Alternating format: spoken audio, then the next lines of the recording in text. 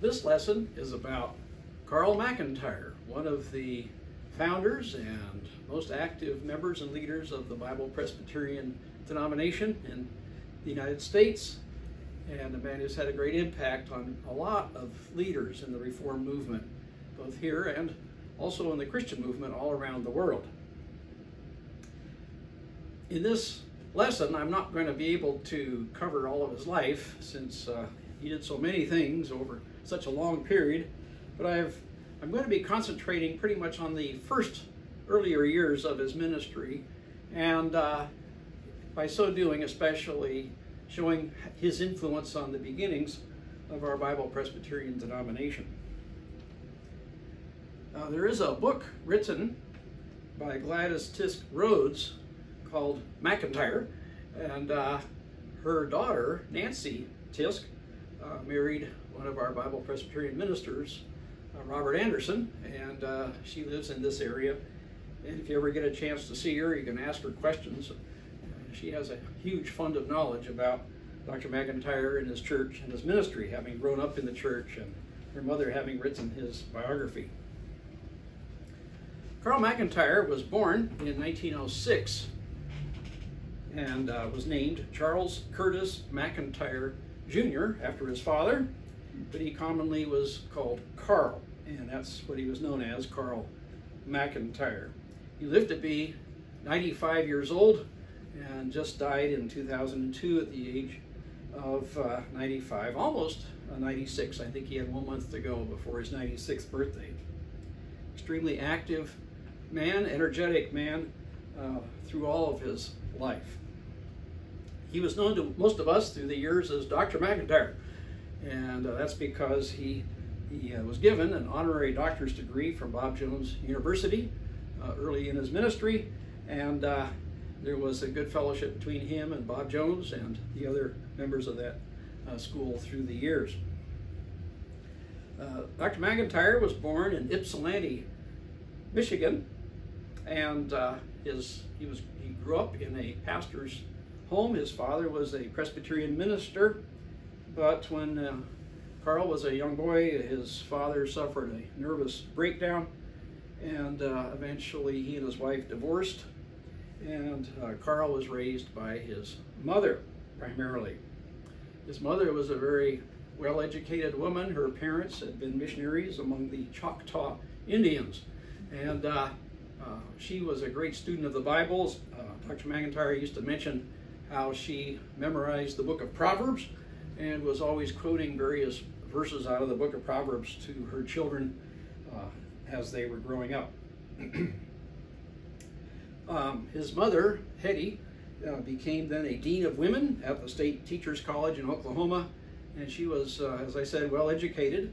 And throughout his life, Dr. McIntire associated with women who were well educated and strong leaders in their own right.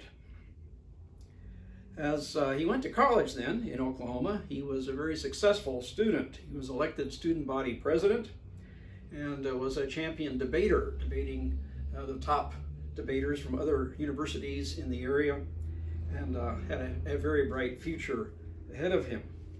The family did not have much money, and so as a student he had to earn money, and he often spoke about how he used to sell maps for a living. He would go around to the various families, the farmers' families in that area, and drive up to the farmhouse and sit at their kitchen table and then bring out these maps. And he said everybody needed three things in life. You need a Bible and a newspaper and a map. And so most of the people there had Bibles and newspapers, but he provided the maps.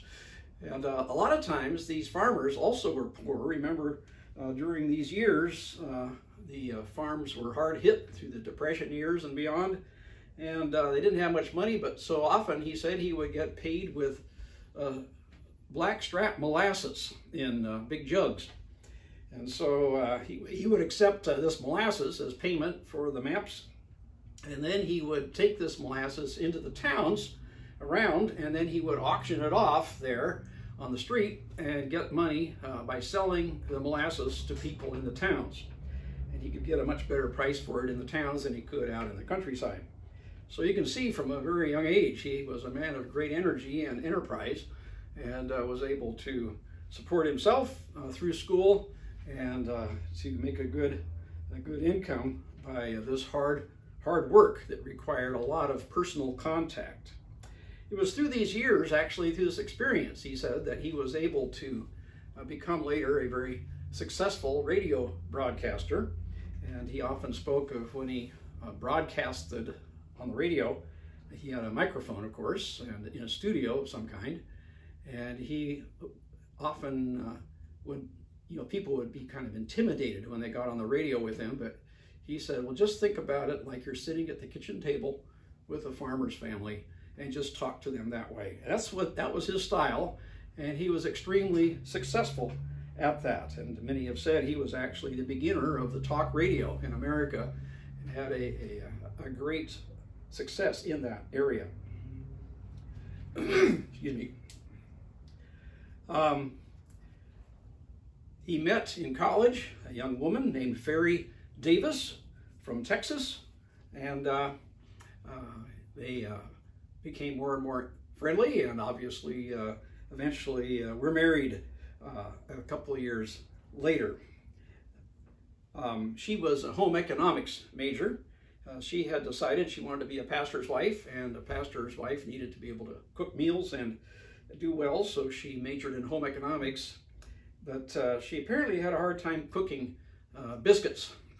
Dr. McIntire said that after they first got married, that she cooked biscuits for him, and when he tried eating it, it was rather hard and heavy, and then he said to her something like, this is heavy work for a light lady.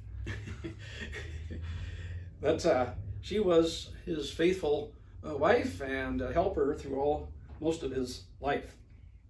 She did die later on. In his elderly years, he remarried one of his secretaries, but all through life he was faithfully accompanied by his wife Ferry. They had 3 children, 2 daughters and a son, whom I was able to meet at different occasions. And his son became a famous historian, professor at University of Toronto, where he retired later. In the year 1928, well, let me just back up.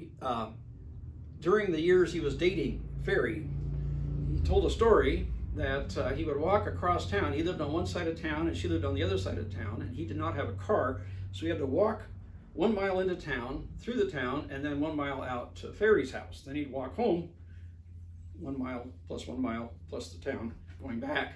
And he said one night on his way to see Ferry that he was walking down the sidewalk happily expecting to see his girlfriend and his erstwhile friend, and he told us the friend's name, and I don't remember what the name was, had strung a string or a wire across the sidewalk where he was walking to trip him. And he fell down, he fell down, and he hit his face on the sidewalk there, and he had a bloody nose and got on his shirt and everything. And so when he got to Ferry's house, it was quite a sight to get cleaned up. And he often told that story. Matter of fact, I think he always told that story when he preached on the book of Jude. And I've heard him preach on Jude several times. And at the end of the sermon, when he got to that verse, now unto him who is able to keep you from falling and to present you faultless before the presence of his glory, prevent you from falling, he would always tell that story as he needed protection from falling in that case. But the Lord does protect us when Satan strings wires across our path. Well, he went to Princeton Seminary to become a Presbyterian minister like his father before him and others in his family. And in those years, of course, in 1928, that was in the midst of the fundamentalist modernist conflict going on in the Presbyterian Church. In 1924, the more than 1,000 Presbyterian ministers had signed the Auburn Affirmation, where they said you don't have to believe these fundamental Christian doctrines to be a good Presbyterian. And the people that signed that, the ministers that signed that, were in various positions in the Presbyterian Church, and some of them were actually associated with Princeton Seminary, and also with the various presbyteries where Princeton was located in that general region of the country. Now, Dr. Machen, J. Ressa Machen, was the leader of the fundamentalists, of course, and he was in the Philadelphia Presbytery, while Dr. McIntire later became active in the Eastern New Jersey Presbytery. So they were in different presbyteries right across the river from each other at that time. But as a student, he was greatly impressed by Machen's scholarship and his activity in fighting the modernism in the Presbyterian Church, and became a real follower of Machen. And at that point, in 1929, the following year, the Presbyterian General Assembly had decided to reorganize Princeton Seminary and allow the board of directors to be changed, so that, actually combined, so that there would be members of that board who had signed the Auburn Affirmation. And this was a very serious declension for that seminary, because Princeton was the last holdout of the fundamentalists among the seminaries of the Presbyterian Church. So at that point, Machen said he could no longer serve at Princeton Seminary, and he left the seminary to form Westminster Theological Seminary in 1929, and he took 3 other faculty members with him. So there were 4 original faculty members of Westminster. In addition to Machen, we had Cornelius Van Til, Paul Woolley, and Ned Stonehouse. And then later John Murray joined them, and then of course others through the years. So Dr. McIntire, at that time, Carl McIntire, had already had a year of seminary, but then he went with Machen to join the student body at Westminster. And so he was there for an additional 2 years and graduating in 1931. In 1931 was a very eventful year for him. He not only graduated from seminary, but he also married Ferry and began his life then as a graduate of the seminary, a married man, and then pastor. And that same year he became a pastor of the Chelsea Presbyterian Church in Atlantic City, New Jersey. And he was in that church for 2 years as the pastor. And then 2 years later, he was called to become the pastor of the Presbyterian Church of Collingswood, New Jersey. Collingswood, New Jersey is a small suburban type town on the east side of the Delaware River there, across from Philadelphia. So you can just cross the bridge and go from one to the other. And actually, when I lived in Philadelphia, for a while I attended the Collingswood Church, and we would drive maybe 35-40 minutes to get to church from Faith Seminary. As a pastor of that church, he was the youngest pastor to come to that church, I believe, and also in the presbytery. And that church was the largest church in the presbytery. So that was quite an honor. Well, he was a very gifted student and very active and successful preacher. And he fit into that congregation very well. So when he came to that church as pastor, there was already there, of course, it was a well-organized congregation, and they had various groups in the church that met, and one of them was the Ladies Missionary Society. And this missionary society was getting correspondence from various Presbyterian missionaries, and they were finding out how liberalism, modernism, was infecting the mission field. And some missionaries going out from the Presbyterian Mission Board were actually promoting liberal theology, and also were sympathetic to more left-wing political ideas as well. And later on, when the communists took over in China, for example, some of the teachings were being promoted actually by various missionaries before that in China. So it was a bad situation, and Machen, of course, had been trying to correct this situation, and this just became more and more evident until finally in 1933, Machen started the Independent Board for Presbyterian Foreign Missions, because he could no longer in good conscience support the mission board of the Presbyterian Church, which was sending out a false gospel, as well as there were good missionaries, but also these modernist missionaries. And So he started this new mission board where churches and individuals could support this new mission board, independent board, without compromising their ideals, and still would be Presbyterian. Well, the Presbyterian authorities, of course, the General Assembly did not like this.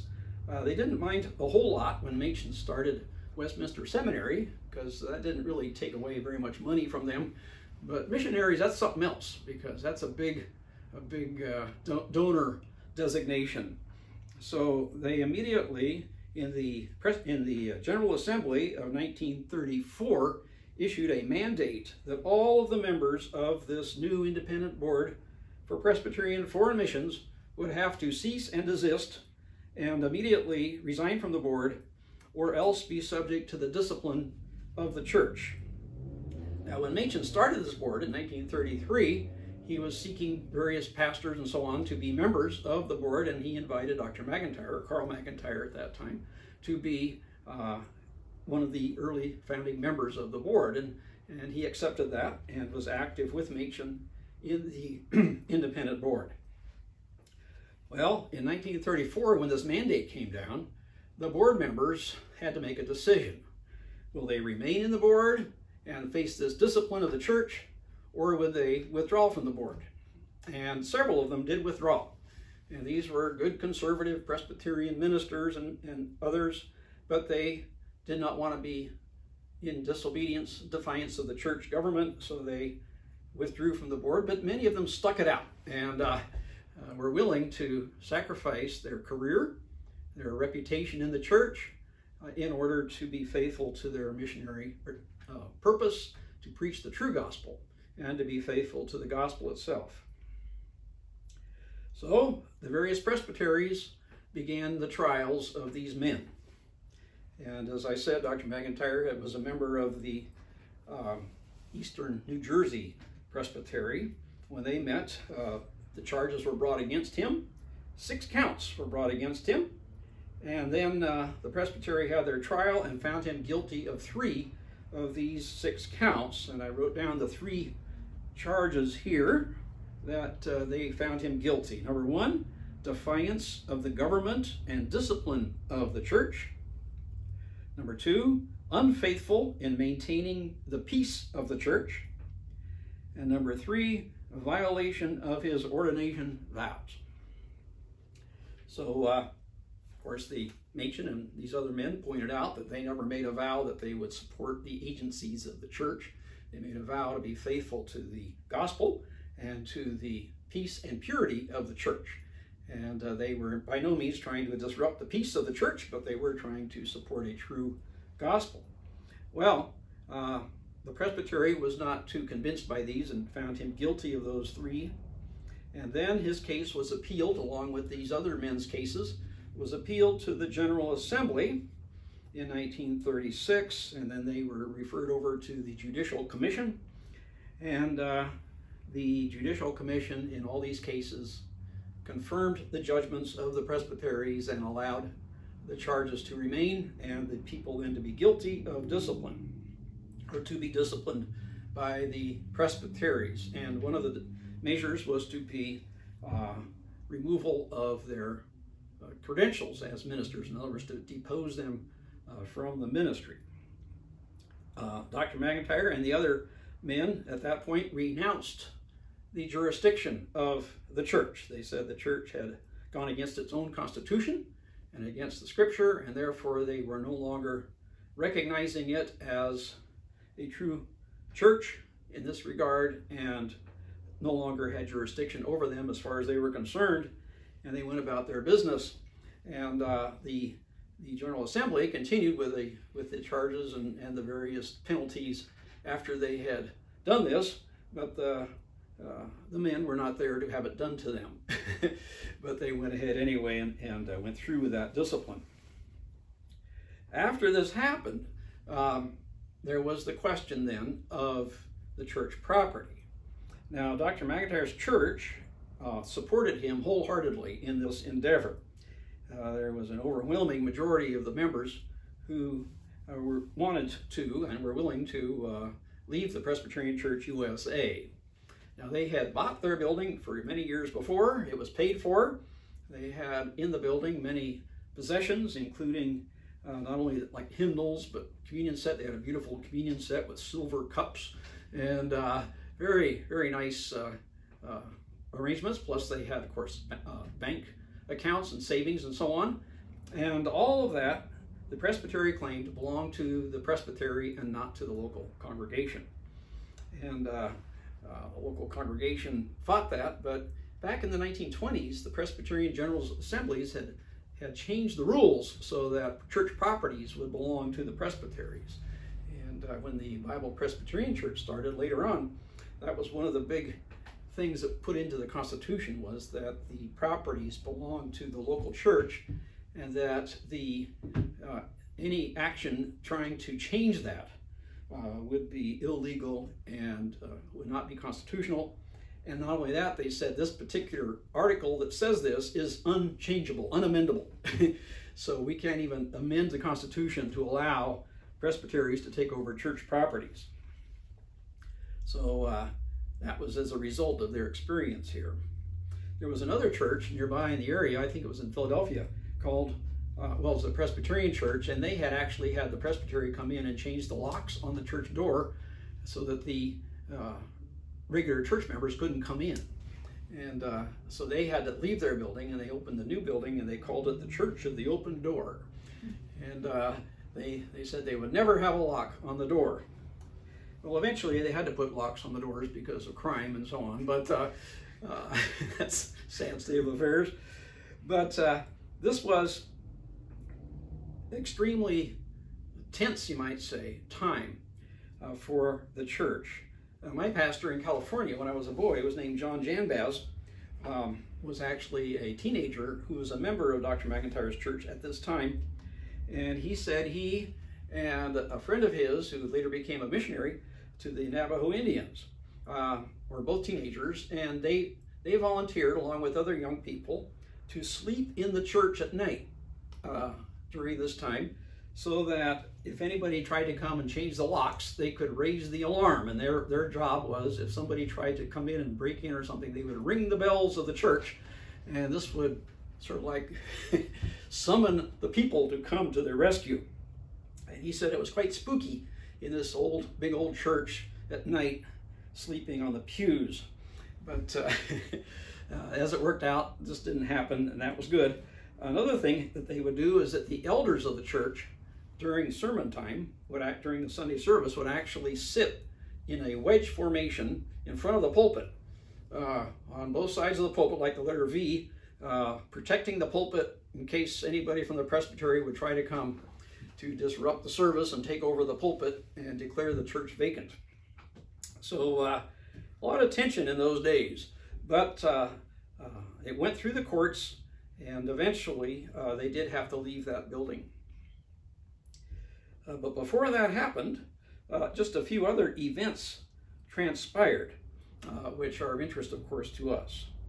After being kicked out, you might say, of the Presbyterian Church, Machen and the others formed the Presbyterian Church of America in 1936, and that was to be a denomination that would be faithful to the creed and the traditions of the Northern Presbyterian Church, the Presbyterian Church USA. And Machen expected a large number of people to join with him, but actually that did not happen. He was very disappointed with the number of people that were conservative, Bible believers, that didn't like the modernism, but they were unwilling to join in this new denomination often because of associations with the old church. They loved their building, they loved the people that were in the denomination, and for the ministers, they had pensions that the denomination would pay them, but if they left the church, they would lose their pensions. And especially for older men, this was a great sacrifice for them to make. So in the case of young men like Carl McIntire, it wasn't that big of a deal, but for older men it was. And anyway, Machen was disappointed that so few joined in this PC of A. Shortly after this, Machen died on January the 1st, 1937, when he caught pneumonia. Right before he died, there was a struggle on the independent board for Presbyterian Foreign Missions of those who have pulled out of the church. And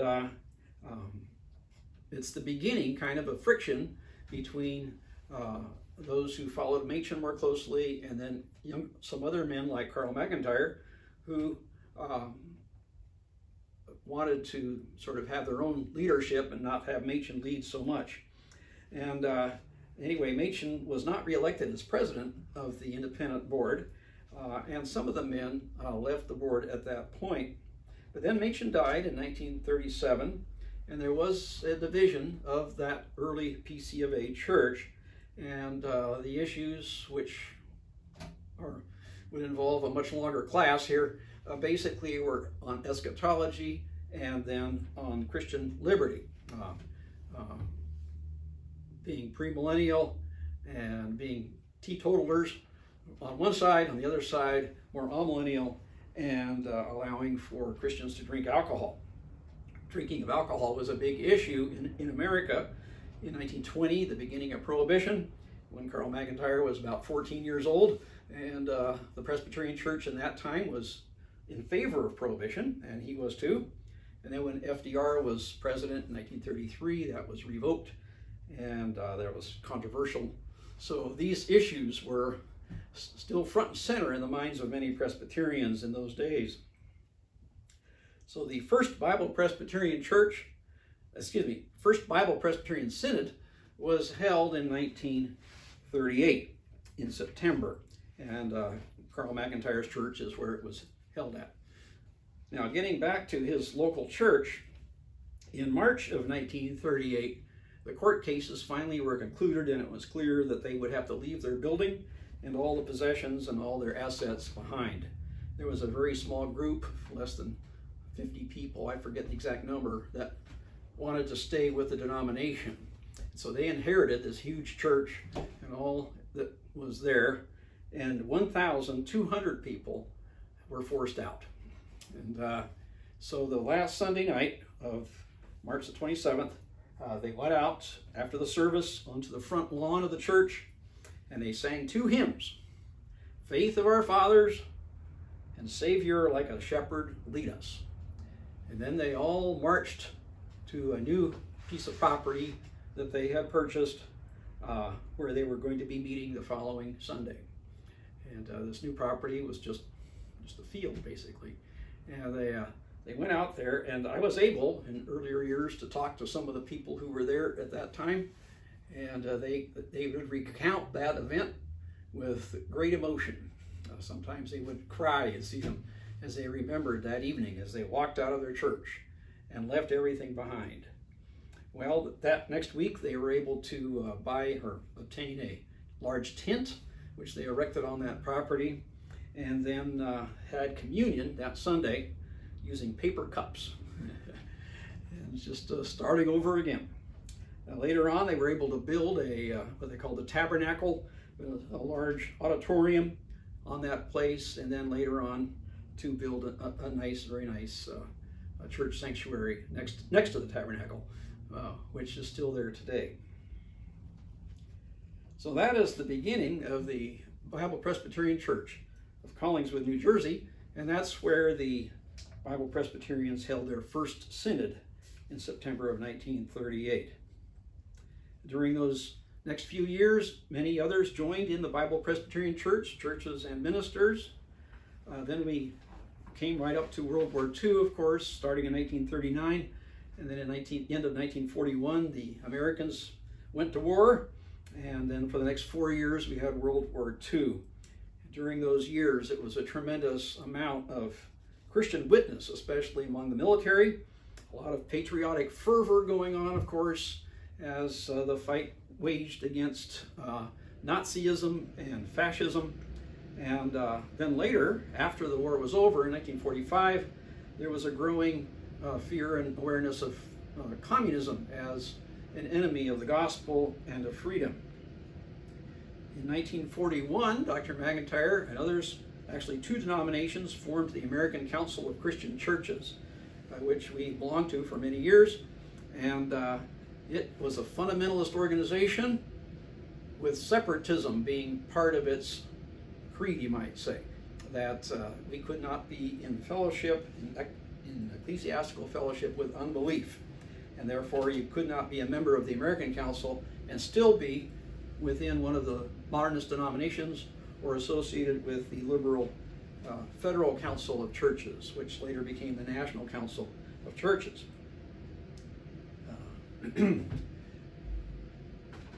Okay.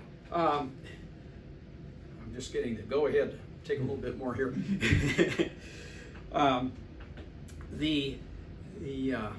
Many of the conservative leaders wanted to stand up for the truths of the gospel, I guess, modernism, but did not want to split from these more liberal churches or modernist churches or compromising churches.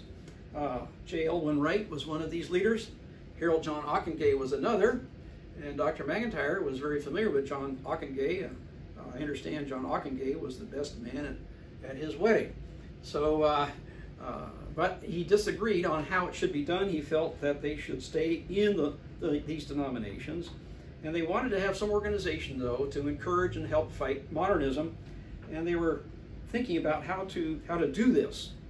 So in 1941, as the American Council Church had just been forming, some of these men were gathering, and they had a committee to investigate starting a new organization. And Carl McIntire sent them a motion. He took part in some of their first meetings, and he raised a motion that they would simply join with the American Council of Churches. And this motion was tabled at first, and then it was brought up again and discussed in their meeting, and they decided not to do that because they didn't want to insist on separation.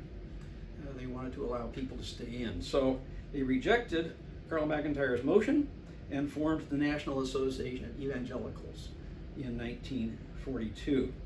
And to this day, of course, we see that sort of a middle ground position, and the NAE today has become much more liberal than it was when it first started. In the next years that followed, Dr. McIntire was very active. As I said, he was extremely active in many areas in the formation of various agencies of our church. He had already been active in the beginning of Faith Theological Seminary in Philadelphia. He was active, obviously, in the Board of Foreign Missions, the independent board for Presbyterian Foreign Missions. They began a board for home missions, 2 colleges, Shelton College on the East Coast and Highland College on the West Coast. The Christian Beacon Incorporated was an organization that he directed by and large. It included the Christian Beacon newspaper, which was published regularly, 8 large pages. Christian Admiral Bible Conference Center in Cape May, New Jersey, and then the Gateway to the Stars Bible Conference Center in Cape Canaveral, Florida. These are just a few of the agencies that he was very active in leading, beginning and leading in various capacities. What a lot of people probably don't appreciate about him is his preaching and his work preaching and writing. His sermons were always effective, especially in the earlier years, and later from time to time he would preach real zingers, I guess you could say. Tremendous impact. One of his most famous sermons was on Psalm 22, the prediction of the crucifixion of Christ. Bob Jones Sr. heard that sermon, and he said that it was like he was at the foot of the cross when he heard that sermon. Very impressed by it. I was able to procure mimeographed copies of some of his early sermons. One of them was a series on the 5 points of Calvinism, which was very well developed. Dr. McIntire used to say that when he started out, he would have topical sermons like that more frequently, but then as he continued gaining experience in preaching, he discovered that it was more effective, at least for him, simply to preach from the Bible and to go read a chapter or something and then preach through that. And so he developed more of a biblical approach, you might say, in his outlining. He wrote many books. Many of his books were actually compendia of his sermons concerning the Bible. I've here written down 5 books that he wrote. A Cloud of Witnesses, based on Hebrews 11. For Such a Time as This, the book of Esther. Better Than Seven Sons, the book of Ruth. The book of Nehemiah, The Wall of Jerusalem Also Is Broken Down. And the book of Jude, Epistle of the Apostasy. So these were books that he wrote which were based to a large extent on his sermons. And I think if you want some good Sunday reading, these books are really quite good.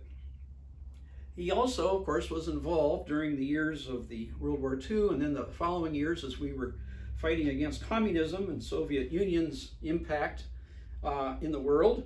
And then he was quite suspicious of the United Nations, which was sort of like the beginning of a world government in his view. He wrote several books defending freedom and free enterprise. The Rise of the Tyrant in 1945, and then the next year, The Author of Liberty, and later on, The Modern Tower of Babel. These were books which give a good biblical and theological and practical support for the idea of free enterprise and freedom against communism and socialism. He wrote also, of course, books dealing with the church and the apostasy of the day, the liberal modernist view versus the biblical view, 20th century Reformation in 1945, and then later he wrote Servants of Apostasy, Outside the Gate. Outside the Gate was a book dealing with his experiences with the Billy Graham organization. And then The Death of a Church in 1967, when the Presbyterian Church adopted its new confession. He wrote this book, The Death of a Church, showing detailed study of the new confession compared to the old one and how it is so changed. So his sermons, his books, he produced many documentaries. He called them scrapbooks, maybe 100 pages with newspaper articles and things related to a particular topic dealing with apostasy of the World Council, for example. He was active when Russian churchmen would come to America who were actually, these men actually were agents of the KGB, and there was testimony to that effect from various investigations of the government. And he would compile this into like a notebook or a scrapbook and then distribute it on his radio broadcast. And various documentaries. One I just wrote down the title, The Truth About the Federal Council of Churches and the Kingdom of God, written, for example, in 1950. I don't have time really to go into all his radio work and his other areas of activity, but this lesson today deals with sort of the beginning of his life and his impact on our denomination, and many things we can learn, I think, from his life. One thing is that he had tremendous energy. He seemed like he was never tired. Even as an older man, you'd see him get up early, make broadcasts, travel on the airplane, go places, give speeches. Tremendous energy. Also, as far as his personal life is concerned, no hint of any kind of scandal regarding, he had a very good marriage and was faithful in all those areas of life. Financially, he never, as far as, like many people do, try to make a lot of money in this position. He was always very frugal in his way of life to the very end, and in many ways was an example in those areas. Of course, none of us is perfect, and every ministry has some drawbacks, and it's no need now to go into those things, but I think we can certainly be grateful that God raised him up when he did, and he brought many people into the, you might say, into the fight, to recognize their Savior, to recognize the Scriptures as needing to be defended, and being willing to speak out against apostasy and evil when it shows itself. So we can remember these good things and I think profit from them.